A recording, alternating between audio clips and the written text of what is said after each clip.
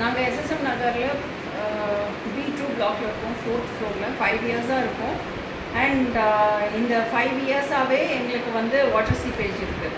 So every year மழை வரும்போதெல்லாம் because of அந்த அவுட்டர் வால் கிராக் அப்படி இருக்கிறதுனால, அண்ட் அவுட்டர் வால் நாங்கள் வந்து 5 வருஷம் ஆச்சு, 5 வருஷமாக இது வரைக்கும் அவுட்டர் வால் பெயிண்ட் பண்ணிட்டு அவங்க பில்டர்ஸு. அண்ட் அதனால் கிராக் விழுது. மழை பெஞ்சதுன்னா வாட்டர் சீப்பேஜ் பயங்கரமாக இருக்குது உள்ள செவுத்துலலாம். அண்ட் அப்பார்ட் ஃப்ரம் தட் கபோர்டுக்குள்ளேருந்து செவுரு கபோர்டு எல்லாமே எனக்கு ஸ்பாயில் ஆகுது. ஸோ எனக்கு எல்லா பெட்ரூம்லேயும் வாட்டர் சீப்பேஜ் இருக்குது பெட்ரூம்ஸில், வாலில்.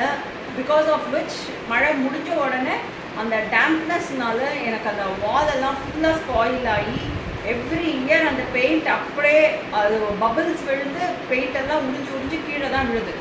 அண்ட் எங்களுக்கு வந்து வீடு நல்லா இருக்கணும் அப்படிங்கிறதுனால, ஏன்னா நாங்கள் இருக்கோம், காசு போட்டு வாங்கியிருக்கோம், ஸோ எங்களுக்கு வீடு நல்லா இருக்கணும். ஸோ எவ்ரி இயர் நாங்கள் பெயிண்ட் பண்ணிடுவோம்.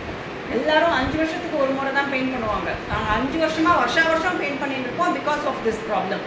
அண்ட் இதை வந்து நாங்கள் மெயில் போட்டாச்சு, வீடியோ எடுத்து போட்டாச்சு. அண்ட் எஸ்எஸ்எம் மெயின்டெனன்ஸ்லேருந்து உள்ளே வந்து பார்த்துட்டும் இதுக்கு ஒரு மெஷர்ஸும் எடுக்கலை, ஒரு ரெக்டிஃபிகேஷனும் பண்ணிட்டு இல்லை.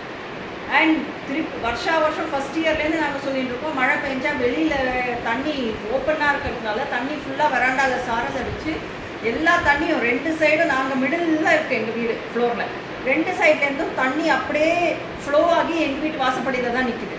அண்ட் சைக்ளோன் வரும்போதெல்லாம் நாங்கள் தான் வந்து எங்களோட ப்ரொடெக்ஷனுக்காக இருக்கிற சாக் பேக்ஸு அது இது துணி கிணி எல்லாத்தையும் வச்சு நாங்கள் பாதுகாக்கிறோம். பிகாஸ் எங்களுக்கு லோ வாசப்படி வச்சுருக்காங்க, அதுவும் ஹைட் கிடையாது, தண்ணி ஈஸியாக உள்ளே என்டர் ஆகிடும். அதனால அதோட ப்ரொடெக்ஷனும் நாங்கள் தான் பண்ணிட்டு இருக்கோம். அதையும் கவர் பண்ண சொல்லி நாங்கள் சொல்லியிருக்கோம். அவுட்டர் மேலே வந்து ஃபுல்லாக கவர் பண்ண முடியாது, but still they can do something வேர் தண்ணி வராண்டாக்குள்ள சாரல் அடிக்காமல் இருக்கிறதுக்கு தே கேன் டூ தட். அதையும் பண்ண மாட்டேன்றாங்க. அவ்வளோ 10 வாட்டி மெயில் போட்டு கம்ப்ளைண்ட் பண்ணி எது பண்ணியும் ஒரு ரெஸ்பான்ஸ் இல்லை. ஸோ நாங்கள் இப்போ maintenance கட்டலைன்னா they have come running.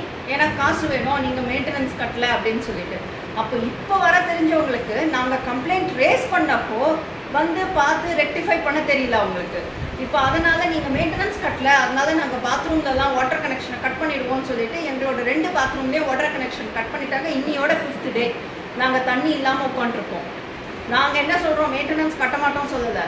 எங்களுக்கு 5 இயர்ஸாக இந்த பெயிண்ட் அடித்த சார்ஜஸ் எதனால் ஆச்சு? It is not our fault, it is because of the filter fault. நாங்கள் எதை நம்பி இதனா 5 ரூபா 10 ரூபா கொடுத்த வீட்டை வாங்கியிருக்கோம், 50 லட்சம் ரூபா கொடுத்து வீட்டை வாங்கியிருக்கோம். யாரை நம்பி வாங்கினோம்? மிஸ்டர் சந்தானம், அவரை நம்பி வாங்கினோம், அந்த ஸ்கூலை நம்பி வாங்கினோம். அண்ட் இப்போ வந்துட்டு ஒரு ரெஸ்பான்ஸும் இல்லை. நான் வாட்டர் கனெக்ஷனை கட் பண்ணுவேன், இதெல்லாம் நாங்கள் பொறுப்பு கிடையாது, இதெல்லாம் அவுட்டர் கவரிங் சிவில் ஒர்க்கு. என்ன சிவில் ஒர்க்கு? அப்போ மெயின்டெனன்ஸோட ஜாப் என்ன? இதெல்லாம் அவங்க பார்க்க மாட்டாங்களா?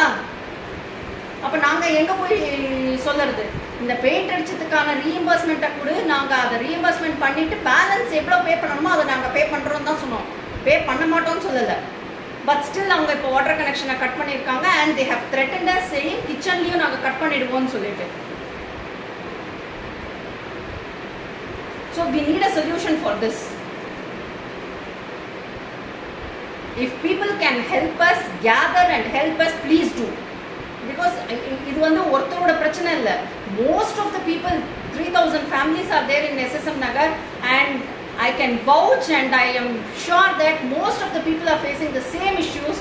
Whoever is either in 2nd floor, 1st floor or 4th floor, irrespective of it, people are facing the issue. If not outer wall, 2nd floor, 3rd floor, they are facing bathroom issues, where water seepage is there in the bathrooms.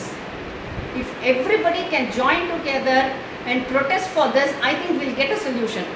One person vouching for it and one person shouting for it will not help at all.